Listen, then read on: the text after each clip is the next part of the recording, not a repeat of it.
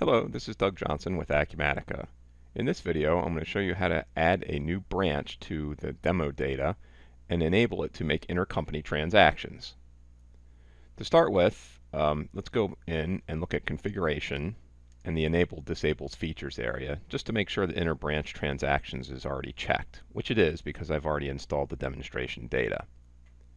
Next, I'm going to go create a role for my new branch. I do that in Configuration, User Security, and under User Roles. I'll add a new role called Branch, let's call it Test.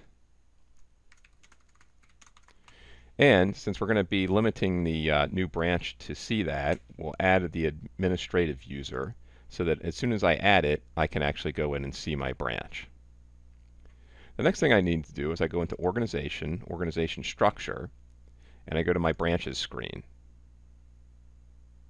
There I can add my new branch. I'll just call this one Test.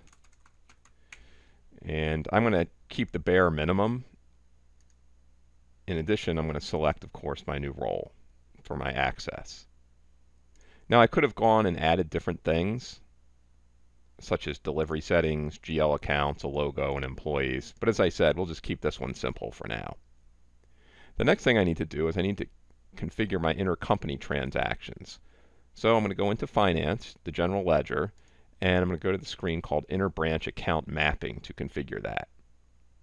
So first, I'll set up the due to and due from entries for my headquarters.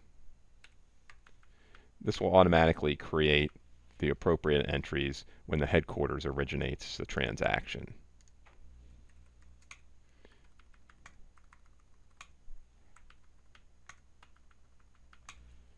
And I'll save it. Now I also need to set up my posting ledger for my test branch. So I could create a new ledger if I wanted to and have a separate ledger. That's going to make things a little more complicated with reporting, so I'll just stick with the same actual ledger. So I'm going to hit Save. To save a little bit of time, I'm going to do a copy paste here. So we'll do a copy and a paste. And we'll hit Save. So now my interbranch transactions are all set up. With that done, let's go in and actually try and create one and see what our results are. In this case, I'm just going to add a simple general ledger transaction. So we're going to go in and I'm going to specify an account. We'll just use our sales account for this. And create a number that we can remember. Now I'm going to also go enter my test branch, and let's make it a receivable.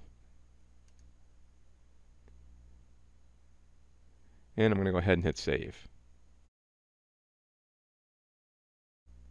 After hitting Release, Acumatica automatically creates the interbranch liabilities and assets.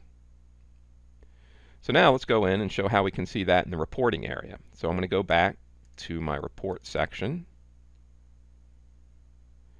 And let's go find a report where we have a unit set created with branches. Now I'm going to have to do a slight modification for this one because I created a new branch. I'm going to go into this area and add my new test. We'll just call that the test branch. And I'm going to use my data source for that to be the test branch. So now I can save that and close it. And I can go ahead and take a look at my report. I'm going to expand the groups so I can see my new test branch. And let me make this window a little bit bigger. And you can see that my account receivable has been created, as well as the due to and due from entry. So that's a short description of how to go in, create a new branch in Acumatica, and set it up for intercompany accounting.